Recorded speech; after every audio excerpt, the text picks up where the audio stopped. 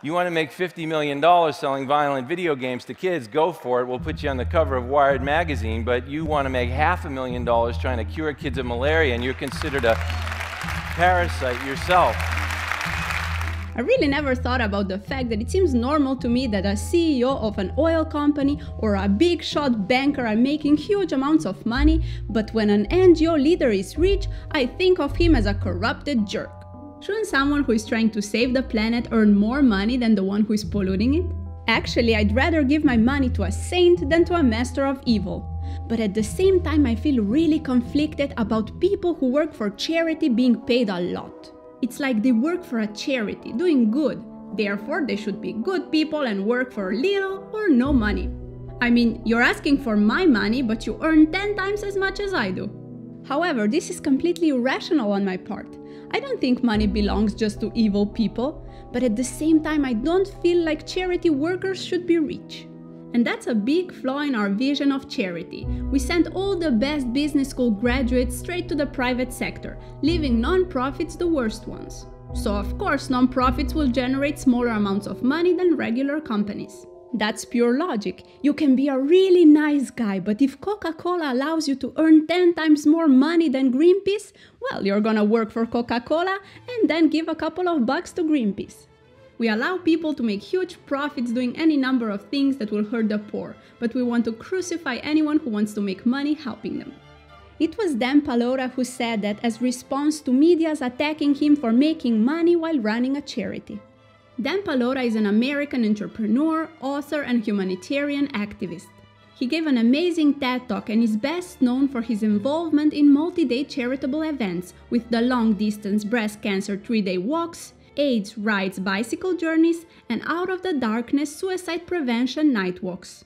His company raised $582 million from 1994 to 2002. Just the breast cancer 3-day walks raised over $193 million. Not bad. But his organization fell apart in 2002 as the main sponsors moved away from them. The reason? Because the media discovered that Dan Pallotta and his team were being paid a nice amount of money. And that's how 350 charity workers lost their job, because we don't want people working for non-profits to make a lot of money. And this really makes you think. The truth is that most of us want to help the children in need, the animals, the environment, drug addicts, or homeless. But usually we don't want to help them enough to give up on our nice paycheck. And that's okay, there's nothing wrong with taking care of ourselves first. But as of today, you have to choose between having a helpful job or a helpful paycheck. You can't really make a living of working in a non-profit organization, because non-profits are closed down when they pay generously their workers. Maybe it's time to reconsider this idea. Another thing we don't want is charities to spend our money in marketing. If I'm gonna give my money to UNICEF, it's to feed the poor, not to get a commercial during the Super Bowl. Again, this makes perfect sense, until you take a closer look. Remember the breast cancer 3-day walks that raised over $193 million? Well, this event wouldn't have possibly raised 10% of this money if they wouldn't have promoted it with full-page ads in the New York Times, the Boston Globe, and in primetime radio and TV. $1 spent in marketing might actually mean $10 donated for the cause. And this is why we shouldn't feel betrayed when our money doesn't go straight to the needy. Especially since non-profits sometimes need this money to face powerful enemies. Not everybody wants the war, hunger, or AIDS to disappear.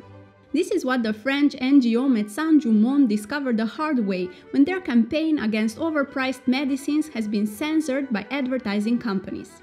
The campaign displayed catchlines such as "Cancer brings up to 2.4 billion euros each year in France," or "With 1 billion euros of profit you can live comfortably thanks to hepatitis C." Médecins du Monde had to move their campaign online, and then they got a huge response, including media cover. So even if censorship actually provoked a streisand effect and helped their purpose, it made it clear that some NGOs are struggling against many difficulties to get their message heard, and this is why it is important, if we can afford it, to give.